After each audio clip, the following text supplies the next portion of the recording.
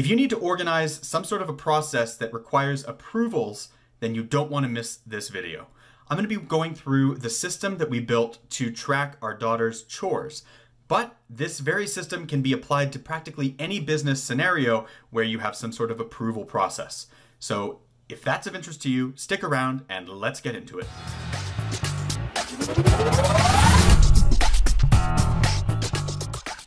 Hey, my name is Gareth Pronovost. I'm the owner at Gap Consulting, where we help businesses to organize and automate their systems and processes. If that's of interest to you and you want to learn more about how we do that, swing by our website and also be sure to check out our free crash course that will go through the steps of getting up to speed in Airtable quickly. But without further ado, let's jump into the purpose of this video, and it is to review our chore process, our chore database inside of Airtable and Zapier. So jumping into my screen, you're going to see that we have 4 different tables here in Airtable. We've got our chores, our chore submission, our chore detail, and our payout. Now, you may be aware that we posted a video about tracking allowance and doing these chores in the past. This is an upgraded version that we've made some pretty cool enhancements to. So the first table, you see just the different chores that we offer. Now, or not offer, but that we require. And each chore has a value. And the value is based on how much our daughter loses if she does not complete that chore. So we use what we call a regression model for chores. Every week she gets a possible $12.50, and every time she misses a chore, depending on its value, that amount is going to get pulled from her earnings. So we have our chores listed out. If we wanted to have a description, we could list that here. And of course, we also see what days those are due on. All of these chores, for the most part, are daily, with the exception of school-related chores. And then this chores table is going to link to the chore detail. Now, the chore detail, I'll just jump ahead to that, is actually a junction table between chores and chore submission. So what that means is that each of these records is a unique instance between a particular submission and a particular chore. So this record, or this row, represents the submission from March 8th that is in relation to the having a good attitude chore. This particular record is the same submission, so it's the same day, right? But it's a different chore. Now, so each of these is unique, and we can track them and review them at a granular level for each chore. So we have both our child's submission, what she says that she did, whether she did or did not do a chore, but the one that really matters, of course, is whether we as parents agree that she did or did not do that chore. And so this is the part where we as parents get to come in and say, yes, that was complete, or no, that was incomplete. In the case where it's incomplete, of course, she's losing some money, as I mentioned, on what would be that total amount for the week. All right.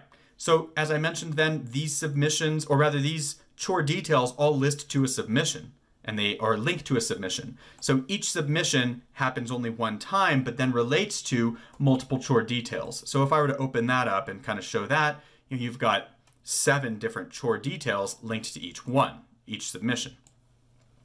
And then, of course, each chore submission is going to link to a payout. So at the highest level, we've got a payout, which is going to consist of a week's worth of chore submissions. And then each chore submission then connects to another 7 different chores, right, in the detail. And so then the payout table is a link of multiple chore submissions. And then we built an automated system to support this whole thing.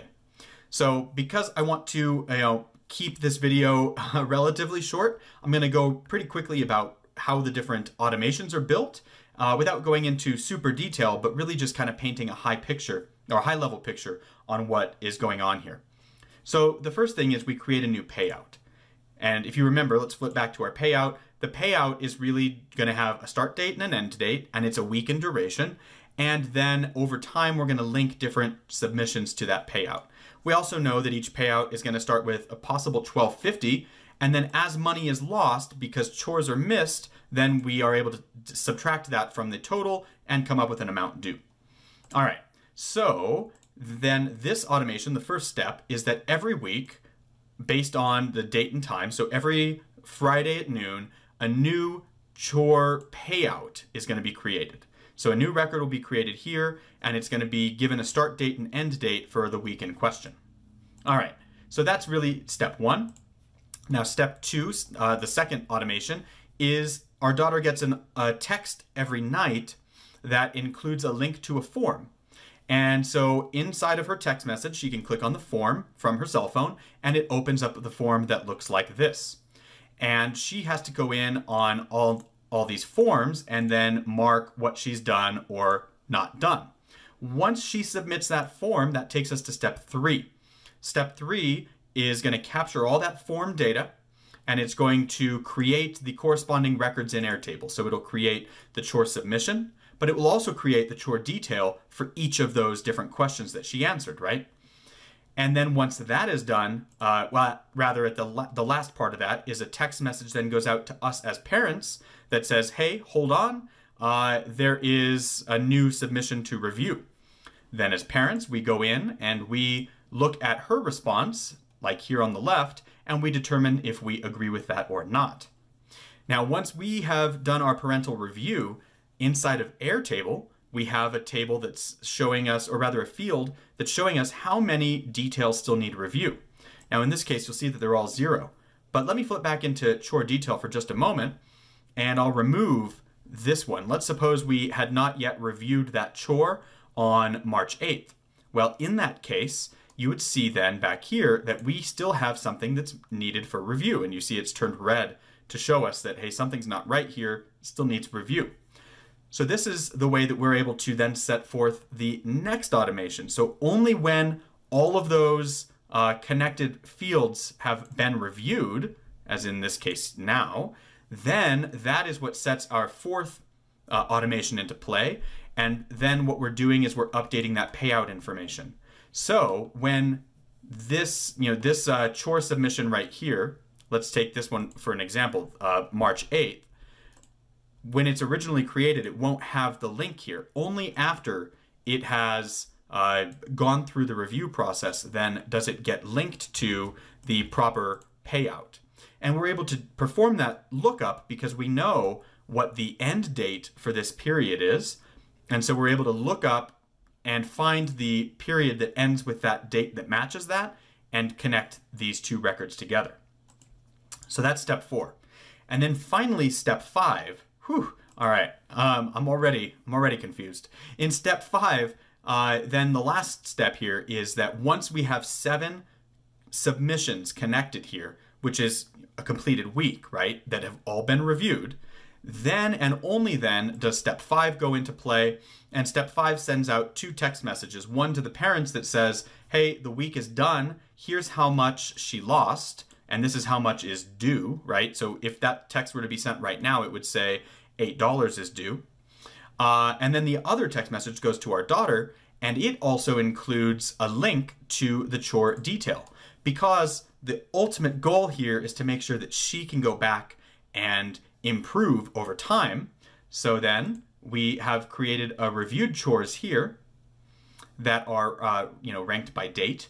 And so she has, in that last text message, the ability to look at this and to see what the parents reviewed on her submissions and see where she missed opportunities and exactly why, especially if we left notes in here. So I realize that that's a relatively convoluted process, but the exciting thing is that this is what we've done for chores. I'm sure you can imagine, twice, 3 times, 5 times as many business use cases using the same kind of methodology that we put together here. So anything that requires any kind of back and forth between, a boss and an employee or something of that nature is really just perfect for this kind of a scenario. So I hope you found that to be super useful, and definitely let me know what questions from here you might have. As always, I hope you found that to be super helpful. If you did and you'd like to learn more, we have a lot of resources that we've put together on our site, so swing on by and see how we can help. We have a blog that includes free content every week. We also built an Airtable free crash course that'll get you up to speed in under 2 weeks. And if you're looking for something more advanced, you can book some time to have a discussion with me. I will hop on a Zoom call with you and we can talk about what your needs are and how our company might be able to help. So if that's of interest, swing on by. Look forward to connecting with you soon.